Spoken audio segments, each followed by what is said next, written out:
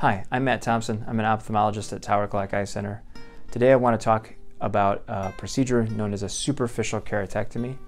This is a procedure that takes place on the surface of the cornea to remove irregularities or scars.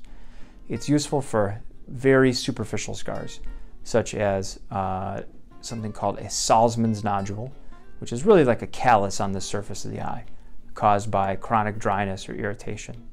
The other main condition that it's used for is something called epithelial basement membrane dystrophy, which is basically a long, complicated term for wavy skin on the surface of the eye. Both of these things can cause a decrease in the quality of the vision. They can cause a lot of astigmatism and irregularity. Both of the conditions are treated the same way by numbing up the eye and then using a microscope to have good visualization and removing the very top layer of the cornea, which would be the skin or the epithelium. Typically, underlying this top layer of irregularity, the connective tissue called the stroma is still quite smooth. And if you remove the surface irregularities, the eye will heal back to have a smooth surface all on its own.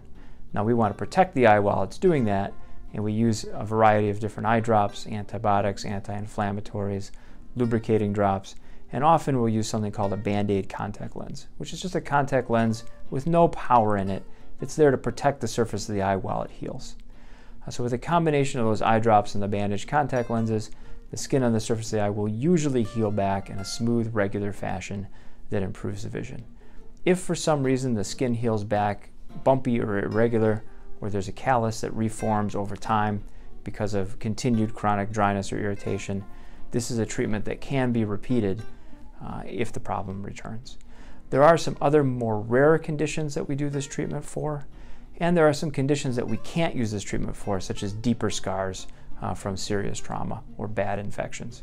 But for a lot of patients, this will remove scarring and improve the vision and can be quite useful.